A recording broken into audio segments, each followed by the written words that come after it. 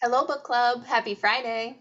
Today's the day our poll is going up so that you can vote for what our July book club book of the month will be. You can vote using the poll on our corresponding book club Facebook group page, or you can leave a comment here on YouTube.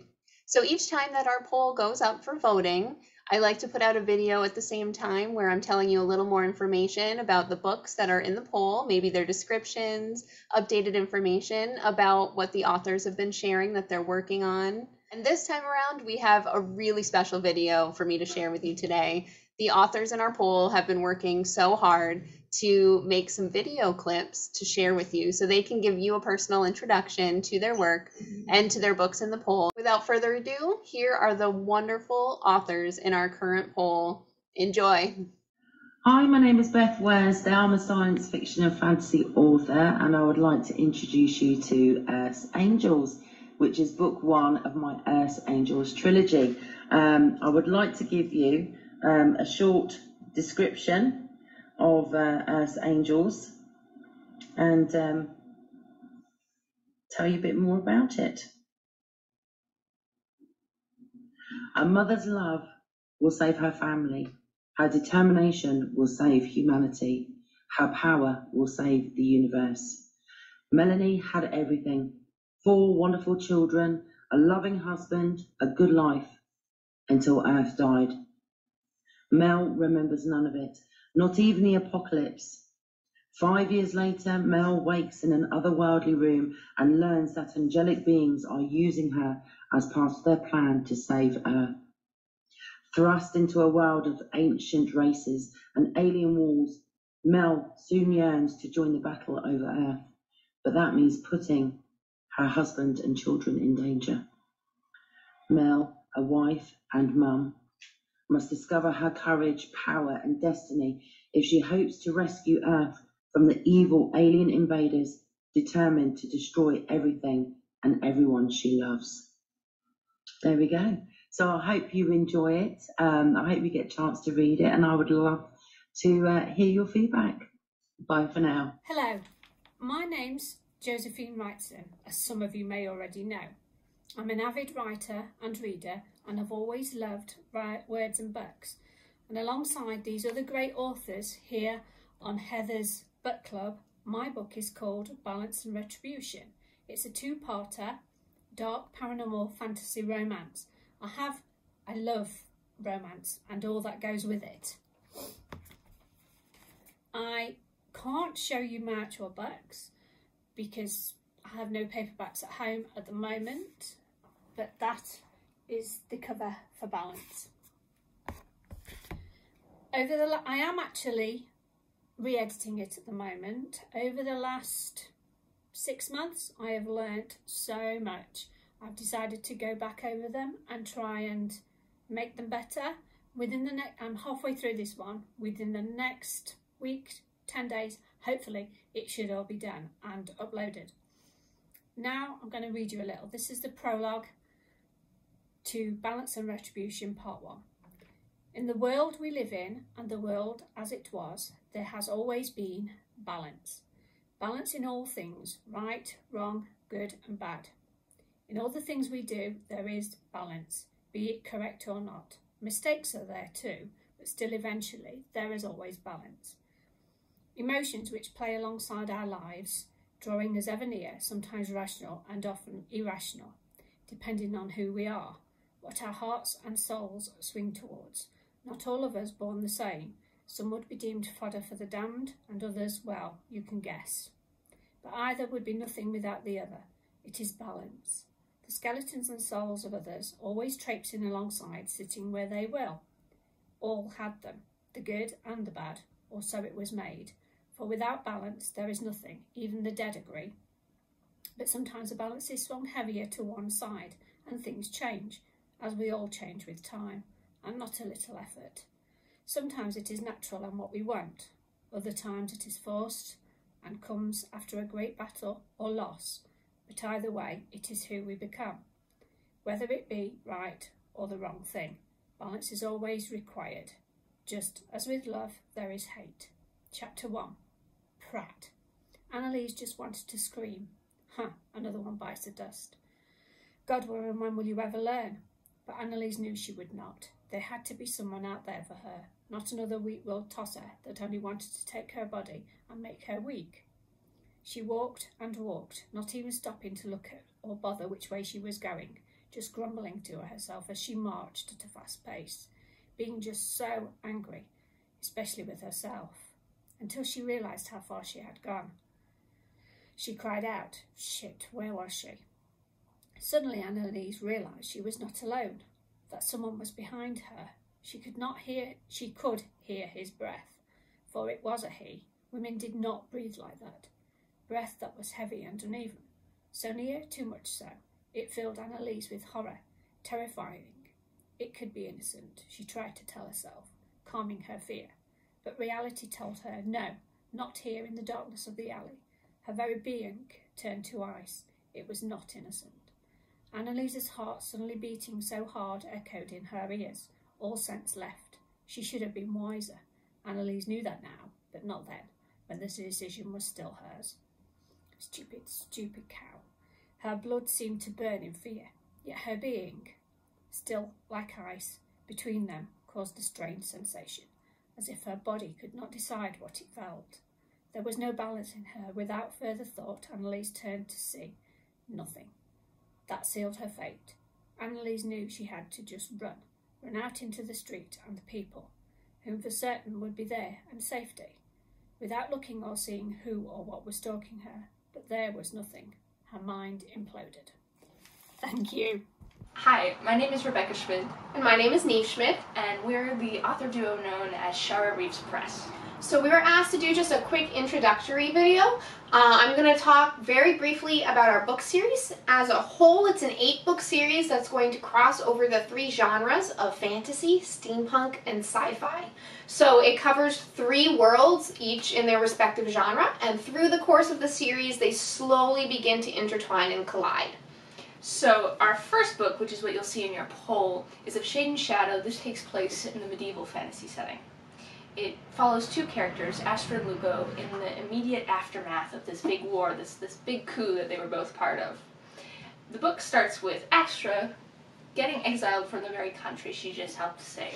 I'm going to read you just the first paragraph so that you can get a little taste of it. This is chapter 1.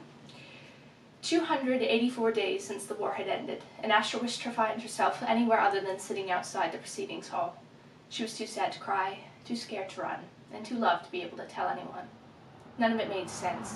Astra had exhausted herself trying to figure it out in words. Now, she didn't even bother to try. Now, if this perks your interest, or you've maybe already read it, we do actually have book 2 coming out this July, and that book is going to be introducing the steampunk world for any of you who are interested. If you have any questions or you'd like to see more snippets or more material, check out our website or find us on social media. We're on Facebook, Twitter, and just generally around. Drop us a line.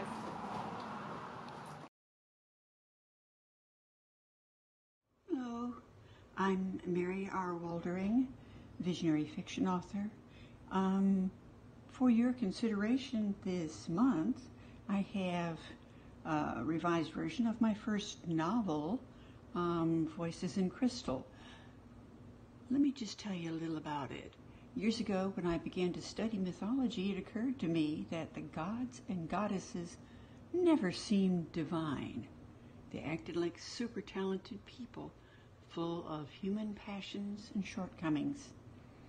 When they appeared in different legends, these various archetypes were threads woven into a tapestry of various eras and centuries. Now that fascinated me, so I began a journey of recording and relating these stories.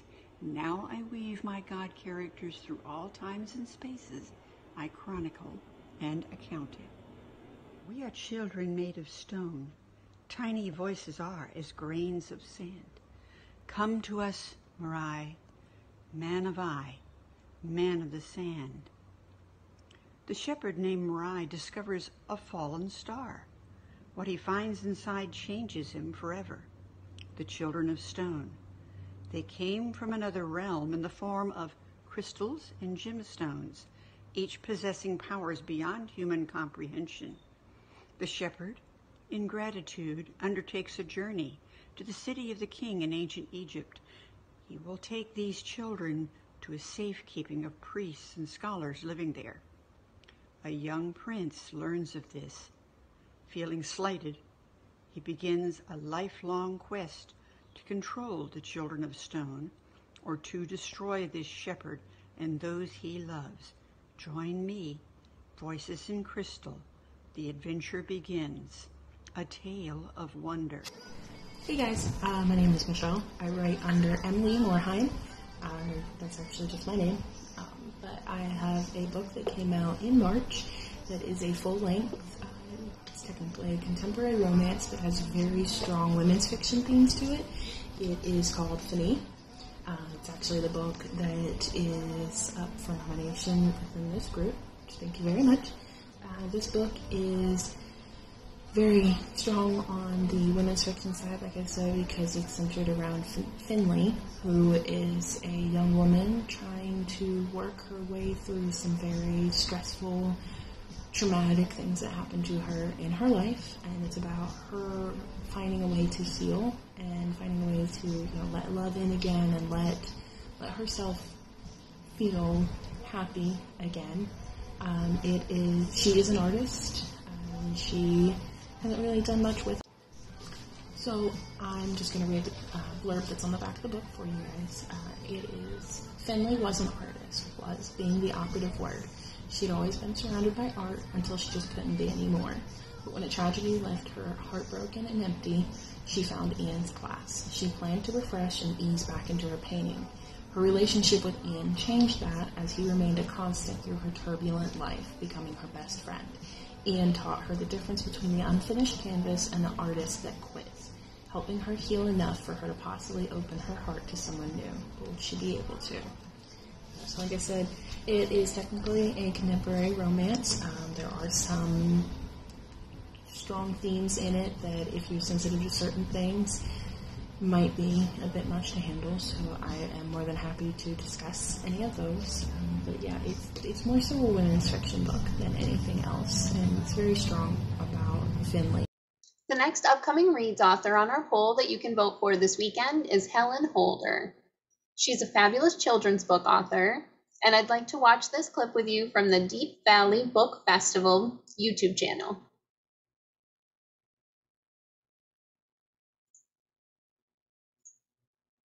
I painted a magenta flamingo. It's kind of putting imagination of the person painting the magenta flamingo versus his sister, who's a know-it-all. So she gives all the facts about flamingos while he just goes right off on the imagination of whatever goes. And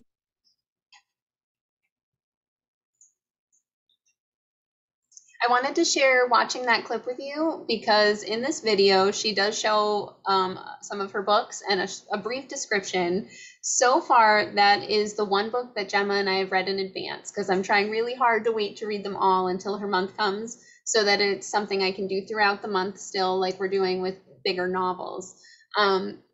It's a fantastic book. I painted a magenta flamingo. Gemma and I both loved it so much, so I can't wait to talk with her more about that book and about all of her other work and her process when it's her turn to be our book club book of the month author. And again, if you'd like to watch all of this video, this is Deep Valley Book Festival on YouTube, and the video itself is called Writing Stories That Engage Young Readers. Lots of great tips in this video. I highly recommend it, and I also recommend following the Deep Valley Book Festival for wonderful writing tips. The next author in our upcoming reads poll is Haley Fuchs. She's the author of The Secrets of the Tally, and I'd also like to watch a video clip with you from YouTube. This is from her YouTube channel, and this video is called How the 60-Day Novel Writing Challenge Works. Hi guys, my name is Haley and I am the host of the 60-Day Novel Writing Challenge. I'm the one who's come up with this whole plan for you guys, and so I want to tell you about it and how simple it really is at its core. So basically, it's 30 days of planning and 30 days of writing, but we're breaking that down into 4 steps. So I definitely recommend if you want to hop over to her YouTube channel and watch that whole video. That'll be up for Haley Fuchs. the 60-day novel writing challenge. And the workbook that she had there, I have one too, because I did sign up to participate in this challenge. There's a book idea that I've had for a long time that I'm really going to try and write during this. So I'm really excited. And the reason that I showed you that clip is because for July and August, when she's focused on this challenge and on hosting it and working with everybody that's in it, I assume her focus is going to be pretty much well on that. So I will keep her in the poll for July and August, but I'm thinking she would probably prefer us to not vote for her until after August. I'm excited to see which book you're going to vote in for our July 2021 Book Club Book of the Month. I hope you have a great weekend, and I'll see you again on Monday with a video where I will let you know which book had the most votes.